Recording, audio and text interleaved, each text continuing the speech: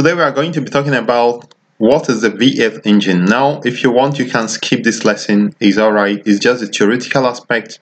I do feel that if you are learning Node.js, you need to have some idea of what really is happening behind the hood. So today we are going to be looking at what is the V8 engine. If you go to the browser and type V8 engine, this is what you will have, and this is actually not making sense because what we are talking about is not engine of cars. We are talking about engine as applied to browser and programming.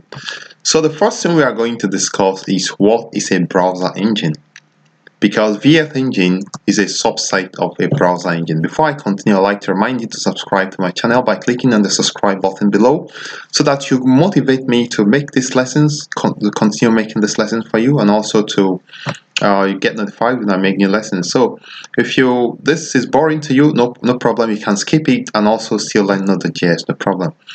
Alright, so let's talk about the browser engine. Now, according to Wikipedia, a browser engine is a core software component of every major web browser. The primary job of a browser engine is to transform HTML documents and other resources of a web page into an interactive visual representation of the user's device. So let me highlight the key points in this place. We have HTML documents and then other resources.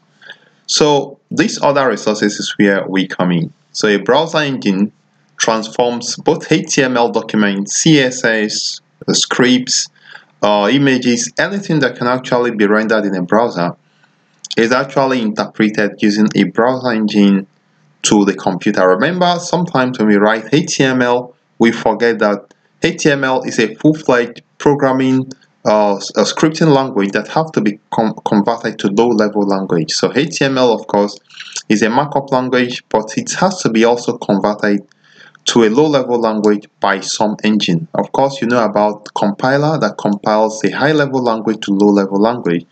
But in the language of web application development, instead of talking about the compiler, we are talking about the engine. And you know about the Java Virtual Machine that converts Java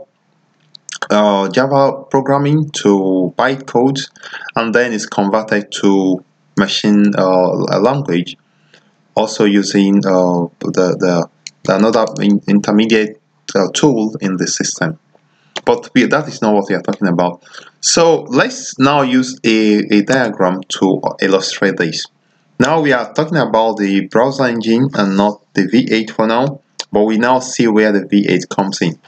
So we are saying that a browser engine takes different components of a web page, maybe HTML, DOM, SVG, Canvas, and a whole lot of things, put them together in a web core, and then it passes through an engine and it produces object code, which is what the computer actually understands.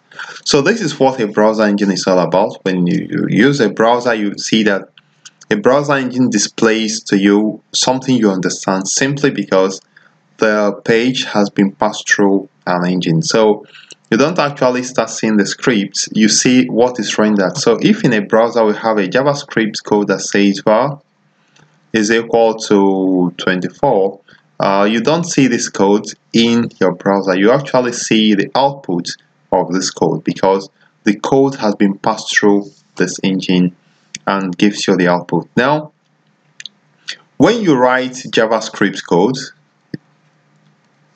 if you write JavaScript code and it passes through the browser engine, the JavaScript itself is interpreted by a JavaScript engine, which is a subset is a component of the browser engine. Now, there are different kinds of browser engine. For instance, if we have PHP, now PHP now is interpreted by the Zend engine. So the Zend engine also comes in this place. So this is PHP, okay?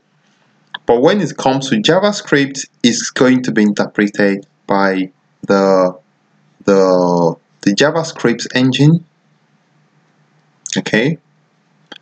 So now we have the V8.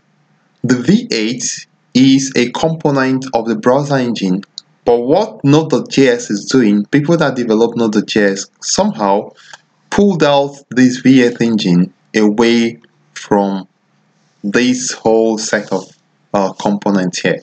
They pulled it out so that you can pass your code through the V8 engine and receive an output. So that is actually the difference between the V8 engine and a browser engine generally. It actually will help you use it without having the browser. It's just like, think about running your engine without actually the engine being inside a car. So that is what it's all about. Now let's move to define what the V8 engine is all about. The V8 engine compiles JavaScript directly to native machine code before executing it, instead of more traditional techniques such as interpreting bytecode or compiling the whole program to machine code and executing it on a file system. So the V8 engine does not actually need to pass through the browser. It simply takes the program you've written and then translates it into machine code that can easily run on the runtime. Now, what is the runtime? The runtime is Node.js. So try to take some time to get your head around this. And finally, one more diagram I would like you to look at is this. Now, when you run JavaScript in a browser, and this is exactly what we've explained before, you have your JavaScript, it goes into the browser, it comes into the JavaScript engine, which is inside the browser, and it renders something that you can see. But now, when it comes to Node.js, you see the browser is no longer there. You have the JavaScript source code. Of course, if you are working with Node.js, you are actually writing JavaScript code. It passes through the engine and gives you an output. So that is basically how the V8 engine works. It bypasses the browser. That is one thing you want to keep in mind. It doesn't need the browser to work.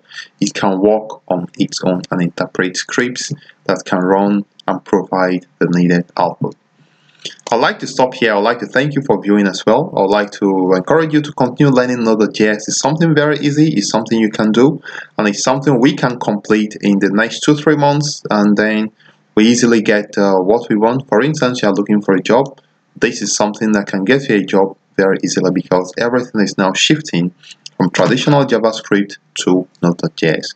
So remember to subscribe and also leave a comment below. If there is something I need to do better about these videos I'm making, please let me know and I'm going to respond to you immediately. I would like to thank you for viewing. I remain Kindson, the Tech Pro.